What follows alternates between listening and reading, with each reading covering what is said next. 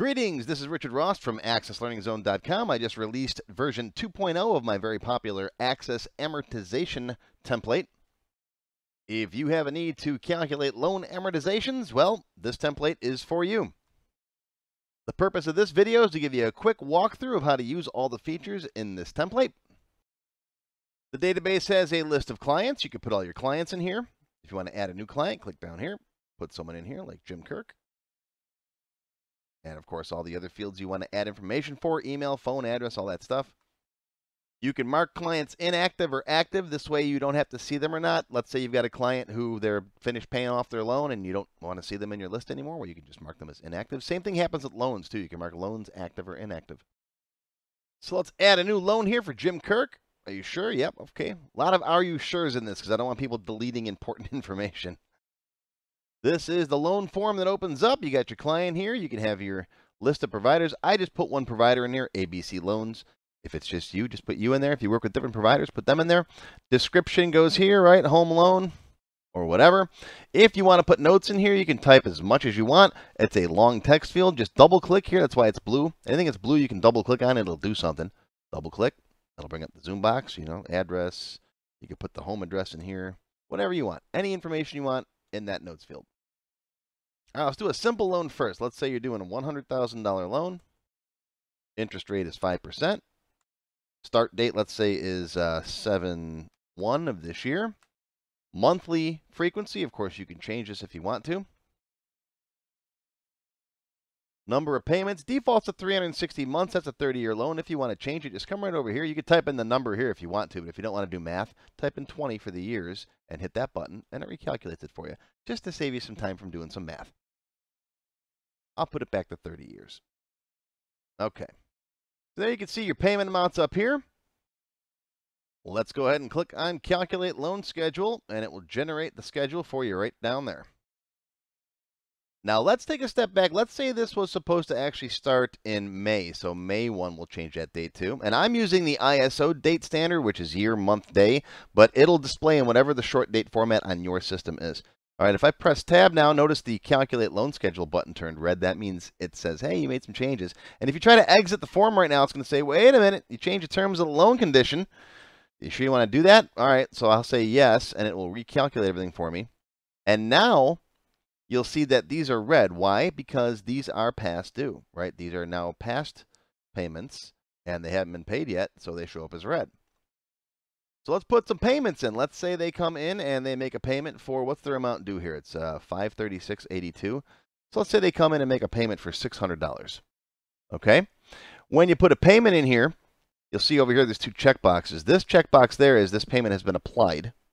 All right, which you're going to let the system do for you when you click Apply Payments. This one is extra principal. In other words, do you want to put anything that's extra toward just principal only? That'll be an extra principal payment. That'll go in this column. All right, but for now, let's just say it's a regular payment. I'll hit Apply. All right, the database puts the $536.82 toward that payment and carries over what's left to the next payment. All right, still past due, though. So let's come over here and make that payment. If you double-click on this field, it will default it to whatever is either past due or the amount of their next payment. So if I double-click right now, it sets it to $473.64, and now I can apply that payment. See, there we go. All right, they come in, they make their next payment, just double-click here, puts in the default amount, apply the payment. Then you can put in multiple payments if you want. Like let's say for the next month, they give you 100, then they give you 150, then they send in 50, okay? And then we can apply those all at the same time, and the database puts that money where it goes. Now, let's say they did good at the casino. They want to come in here and put a $10,000 payment down, but they want to pay off some principal. So what we'll do is we'll mark this as extra principal. In other words, it's going to make whatever regular payment is left, and then it'll put the rest toward extra principal. When I apply that, there you go. You can see the total payment was $10,300 because they'd already paid $300 toward that one, right? The regular was that amount, okay? That much was put toward extra principal. And for this payment, that's how much they paid off in principal and in interest. And then it recalculates the rest of the schedule. As you can see now, they only have 291 payments left as opposed to the original 360. Their payoff amount is right down here at any given time. You want to see what their payoff amount is as of today's date? There it is. Now, normally when you pay over like that, the default isn't to put extra to principal. The default is to carry it over to the next month. So if they did come in normally and gave you $5,000, all right, normally the default is to just carry that all the way down. Okay? But if you want the default to be extra goes to principal, just check that box. Then any future payments, if you close this loan, for example, come back into it, all right, you'll see the next default payment is going to be extra principal. All right, that's how I like to do mine. Now, you can't just delete these payments, okay, and have this automatically update. All right, it's way too complex. So if you want to delete a payment, if there's a payment that's a mistake, for example, okay, what you have to do is you have to unapply that payment. Now, it's not going to change the amortization schedule, but watch what you can do. Say yes. Now this payment can be deleted or reapplied if you want to. It doesn't matter. All right, but delete that payment. Okay. Now what you're going to do is you're going to recalculate the loan schedule. Say yes.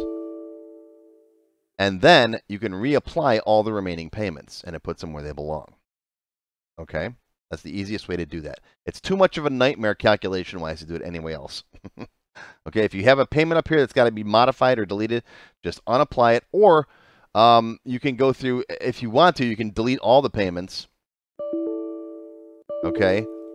That'll recalculate the loan for you, and then just put the payments back in. Whichever you prefer. But if you got to modify a payment in the middle somewhere, unapprove it, delete it, recalculate the loan schedule, and then just reapply the remaining payments. That's the easiest way to do it. Now, let's talk about additional costs. Additional costs are things like taxes, insurance, the stuff that you have to add in every month. You could use this for late fees if you want to. So let's say for the first year, they have to pay their taxes and whatever. And after that, you're going to recalculate it every year. So you can just come in here under additional costs. Okay, start period, end period. So if they've got an additional cost of, let's say, $150 a month for the entire life of the loan, you can just leave it like that. Okay, but if that only applies to the first year, then just say starting with payment 1, ending with payment 12. It's that. And then let's say, or let's say their taxes are included, right? So maybe make it $550. And then 13 to 360 is something else. Okay. This doesn't check for overlap, so be careful. You got to be smart using this. And if you want to put a late fee in there, okay, let's say you want to put a late fee in for month 2. Okay, just gets a little complicated, but watch. You can do 1 to 1 was $550. Month 2 and 2 only was, let's say, $600 because they have that late fee.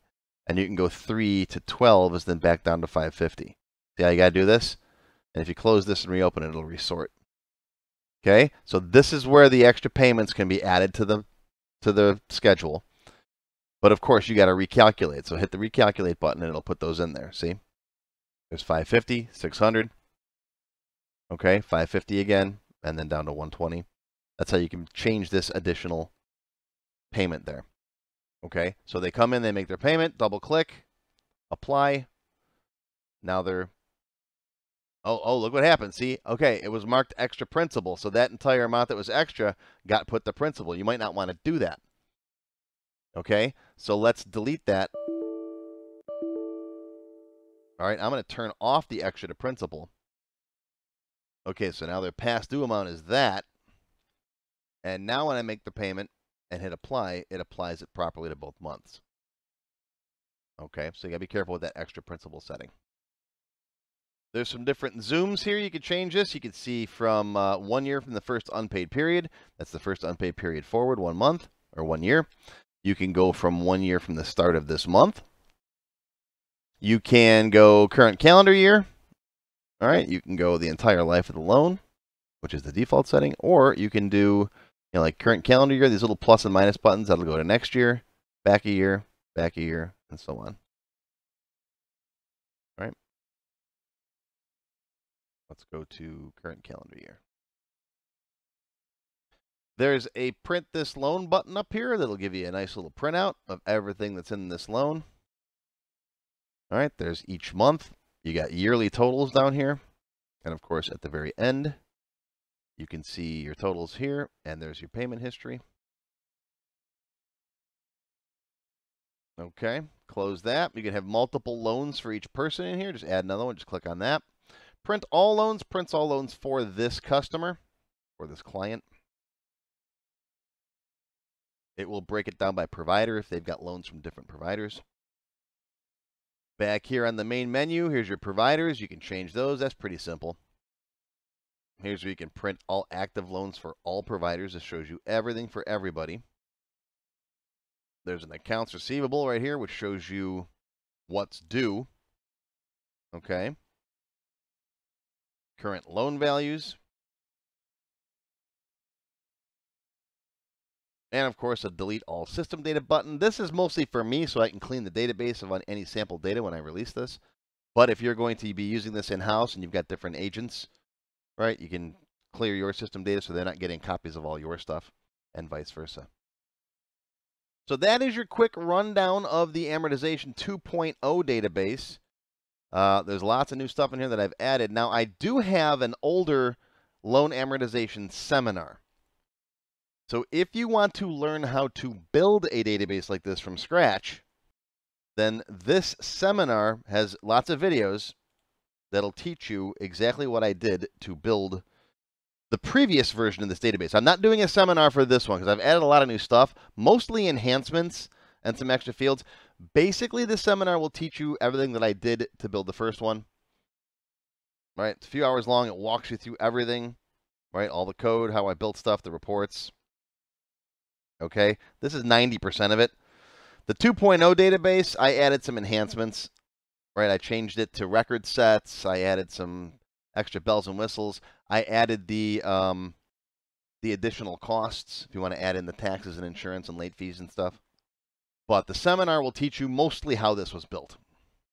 And then the template for 2.0 has all the extra features in it for you to use. So there you go. There's your Access Amortization Template version 2. If you have any questions, please feel free to post them down below. And thanks. We'll see you next time.